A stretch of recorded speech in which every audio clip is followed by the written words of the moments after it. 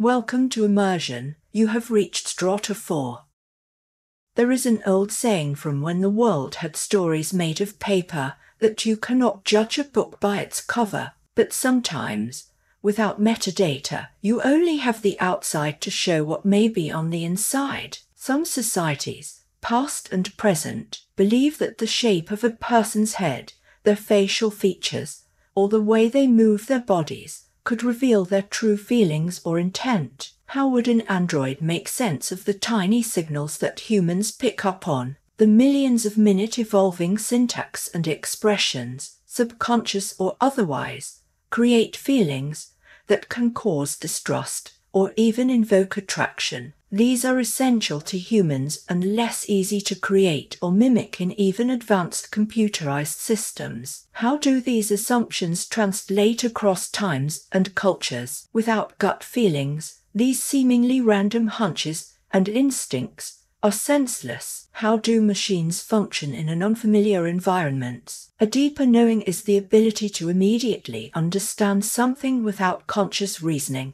It would seem that the bigger the data, the less the machines are able to explain these innate human idiosyncrasies. In the attempt to create a facsimile of a human, the machines move further away from the truth. Renite kicked the robot dog, and it went flying high up in the air. It fell to the ground with a metallic crash, scattering its parts asunder and making mechanical screeching sounds. There was a general momentary hush as everyone realized Renike may be best avoided.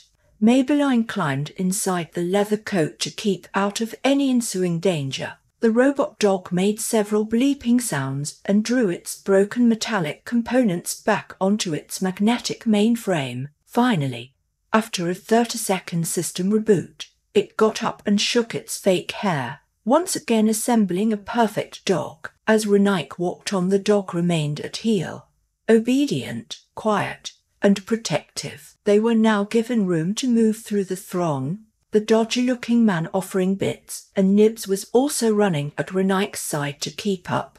"My name is Flex. You need anything, man? I got your back. For sure, I can do all sorts. I got connects in it. I know these streets. I'm a good worker, good mugger, got drugs, all sorts, survived in it. People like you need people like me. No one knows the zones like the asterisk." Renike walked on, ignoring his now irritating companion who was running, talking, and panting all at once as he tried to keep up. A child beggar approached. Renike's scanner showed it to be human, around 7 years old. "Hey mister, nice man, spare some bits for a hungry blind child." Renike looked down and saw a large black hollow where the boy's eye once was. His face was scarred from deep cut wounds and he only had one ear and one arm. "Give the boy something." Renike scowled at Flex. Flex, somewhat wary after the incident with the dog, dug deep into a pocket and reluctantly gave the boy a bit piece. "Now fuck off, you lil shit," said Flex in a disgruntled manner. "You can't trust these beggars, you know. They have owners and gangs," Flex informed Renike in an all-knowing tone. The street was lined with ramshackle stalls and shops. They were noisy and crowded with bustling, colorful people.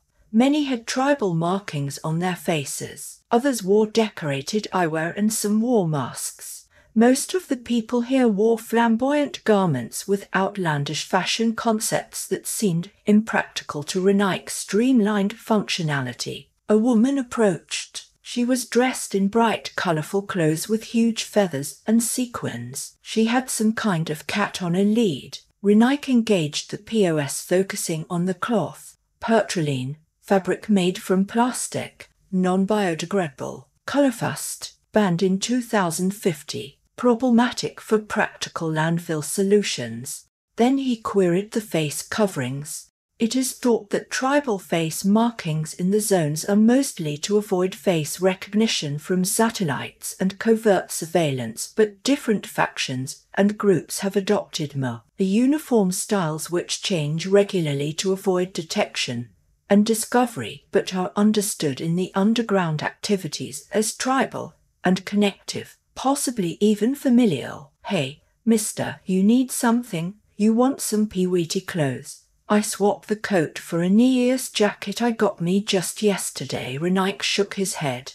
You want some tits and us maybe. Food. Man, you look hungry in yo skinny moves. Renike continued walking, not really sure what the woman meant. The dialect was a strange mix of unknown words and intonation. A bank maybe, or a charged point. Renike stopped suddenly and queried. There's a bank, of course, said the woman. What you take us for, wild ignorant animals? She laughed hysterically at her own joke, and Renike smiled. Yes, I need a bank, he said. Come with me, said the woman. To be continued. Listen to all Strata episodes at iServalan.com.